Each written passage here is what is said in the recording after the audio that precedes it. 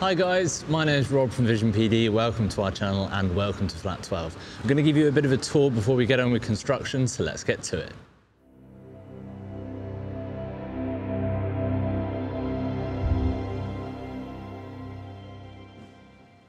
So here we are. I've even swept up for you. Can I just say, Rob, that you look absolutely filthy. Yeah, I know. I do some of the work here sometimes. We're really excited to show you the design, but do you think we should get some of the boring stuff out of the way first? Bedroom, hallway, bathroom, entrance, front door, washing machine, storage, boiler,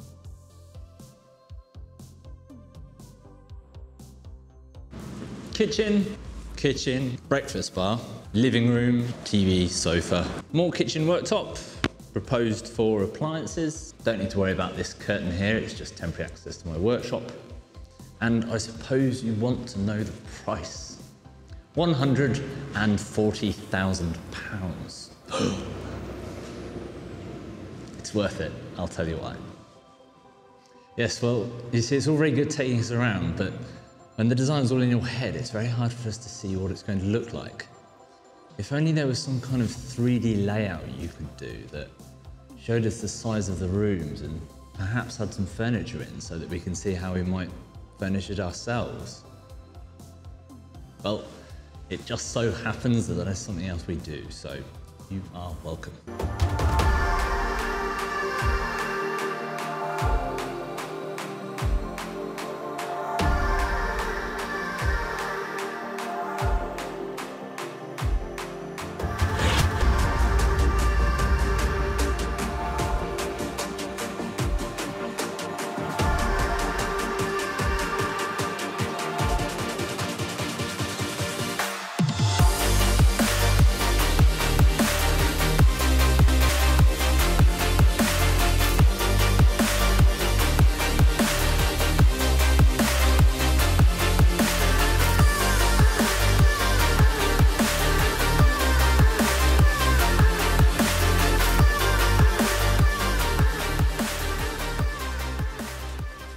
It is going to look stunning. I think we should take this opportunity to go through some of the design choices we made. And we should start with the windows, because I think that's the primary driver behind the decisions that we made here. And it's because they are so large, they just flood this place with light. And we're going with a white color palette so that we can really maximize the bounce lighting and draw all of the light from these three sides into the back of the flat. And I think that's going to make this feel really big and really light. Each of the flats we're going to be building in this part of the building are going to be unique. We're not just replicating the same flat 7 times and copying it through each layout.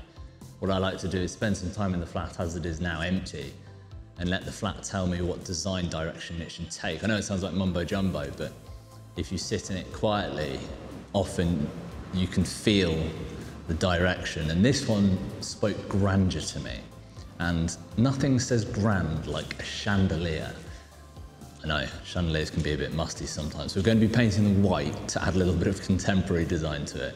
We're going to be going with decorative mouldings like skirting board, cornice and architraves, just to match that design language of grandeur that we're trying to achieve here. So it's no good looking fabulous if you do not also function. And one of the things that we've learned from the other flats in the building is that storage space is really important. So we've tried to add it in here where it feels natural to do so.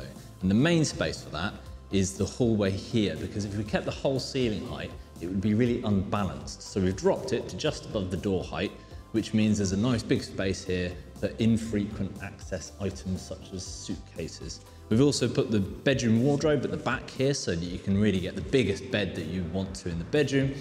And I don't know about you, but it's super annoying when the washing machine's whirring away when you're trying to watch some TV. So we've put the washing machine and the dryer space in the entrance hallway so that we don't disrupt any of those TV programs. So in the kitchen, we decided to go with the breakfast bar to give a little bit more space for preparing food and perhaps eating off as well if people didn't want to use up valuable space in the living room with a dining table. But we thought it'd be nice to separate the kitchen from the living space a little bit more. So we've designed this hanging basket for some additional storage And I don't think we're going to be able to get anything off the shelf, so I think we're going to be custom making it ourselves. Maybe we'll get the welder out and make it out of metal. Perhaps we'll be doing it out of timber. I haven't yet decided. So after all this white, I felt the need for some colour. And where better to add that than the bedroom? Blue is the colour of luxury, not to mention royalty. So we're going to be painting the back wall here and the ceiling in midnight blue, taking the bedroom from a bedroom to a boudoir. Just so you know how much thought we put into the design of these flats, we've specified the luminosity and colour temperature of the light bulbs in the kitchen. Thank you very much for joining us.